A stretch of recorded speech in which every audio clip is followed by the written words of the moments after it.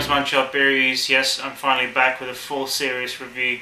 And yes, I'm sitting back on my sofa, my futon here. So I had to sort of switch the scenery for a change. I might bring back the countertop reviews after this review.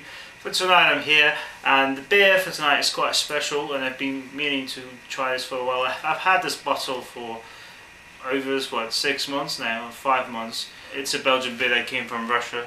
I bought it there, since it's not available in Canada, but it's a very kind of world famous beer. It's the Pauwel Kwak. It's 8.4% ABV, and it's a sort of a special Belgian ale. You could classify this as a Belgian pale ale, but it's sort of a darker. You could classify this as a double even, but it's sort of an amber kind of beer from what I've seen and heard. Traditionally it's served in a speciality kind of glass. It's a sort of a very thin and tall hourglass shaped kind of glass, and you need a special handle, a wooden handle that would, you know, make the glass stand on its own, because otherwise it'd fall down. It's sort of a yard kind of glass. So my uncle has been to Belgium a couple of times. I'm not sure if this was in Brussels or somewhere else. He was at a bar and they served Kwak in a huge special glass. So it's the same shape, because the traditional, you know, the standard glass is only 330 mils, but he had a whole litre of the beer, and it was a sort of a fun activity they had at the bar, running for tourists mostly, and so, you know, locals would be, you know, watching tourists drink beer from those glasses. By the way, it's brewed by the Bostel's brewery, which also does triple Carmelite, which is a very, very good triple. Tonight I'm going to use my tulip glass, my Lachute glass. So without further ado, let's crack it open. So the cap has a nice Kwak logo in it. I'm really glad there's no spillage or, you know, overflowing, because sometimes with these Belgian beers they're so yeasty and carbonated that it sort of gets over the top. Alright, so that's good. Yeah, it's even darker than I thought. It's a very cloudy red kind of, you know, ruby colour to it. That's probably the best way to describe it. And the head is nice and frothy, sort of a light yellow colour to it, maybe caramel. Some carbonation. It's looking very nice, interesting. Very fruity and yeasty at the same time. It's sort of like a double smell, but slightly more fruity and less caramelly. I'm getting plums, definitely red grapes, maybe even strawberry. All the while it's got a nice, some slight butterscotch notes to it, and a slight breadiness, and a very kind of yeasty smell as well. Yeah, quite nice, I'm excited. Cheers. Oh, this is good.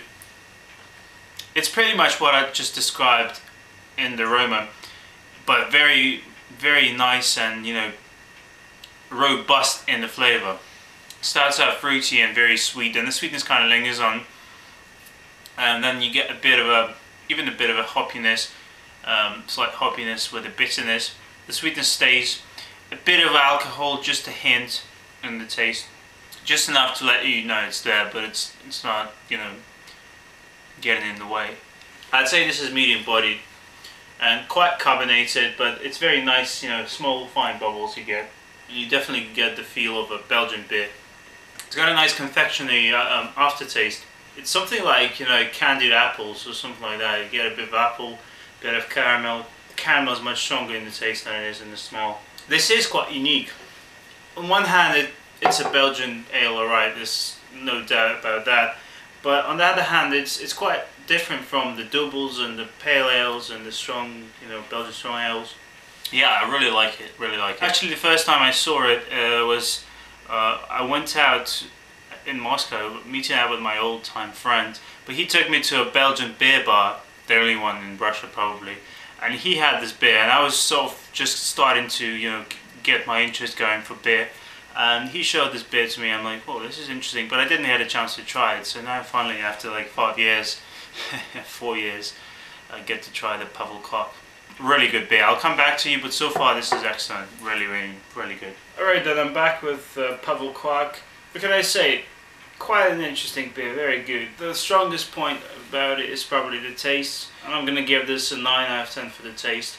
It does remind me of a double beer, especially after having this for a while, but it's different from that, and it's definitely not your average Belgian strong pale ale, which is what Beer Advocate classified this as. I like the fruitiness. I definitely like how the caramel and the maltiness, you know, the breadiness works with the fruitiness coming from the yeast strain.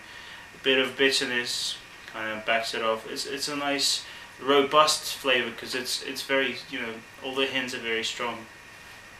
All the notes, should I say. As for the appearance, I'll give this an 8 out of 10. The head retention is not as impressive as it is in some other beers, but I definitely like the colour. It's very nice, very attractive. And as far as the smell goes, it's nice. It's quite strong as well. Maybe not as impressive as the flavour, so I'll give it an 8 out of 10. Now the mouthfeel and the drinkability is probably, there are weaker points about this beer. I'll first talk about the drinkability. After a while I began realizing that this is not as easy to swallow anymore. It's got a bit of an acidic kind of touch to it, and plus the sweetness is somewhat pushing the boundaries, you know. It just gets a bit too syrupy, and it's not as drinkable as it was in the beginning, plus it warmed up and everything. So I can't give it more than a 7 for the drinkability. And probably this, I'll give it a 7 as well for the mouthfeel, even though it's nice, but it's just, I do taste the alcohol. It's not boozy, but it's, you know, it's there, and it's a bit too sweet and a bit too syrupy, but all the while it's still very tasty. It's a sipper beer, yeah, and that's pretty much it. I do feel the alcohol a little bit, sort of gave me a warming sensation, but for an 8.5% beer almost, this is not bad. This is good. Overall, I'll, you know, average this at an 8 out of 10 for Kwak. It's definitely a very interesting beer. It didn't disappoint me in the slightest. I highly recommend this to any you know, Belgian beer lover, or just someone who wants to experiment and try something new. It's quite different.